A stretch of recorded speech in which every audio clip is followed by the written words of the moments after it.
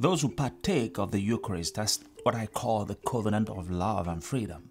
They become emissaries of Christ's love and freedom for other people.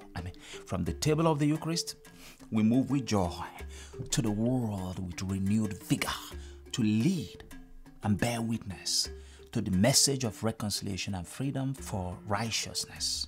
I'm praying for the grace of sacrificing for others as Christ, the Lamb of God, laid down his life for all of us.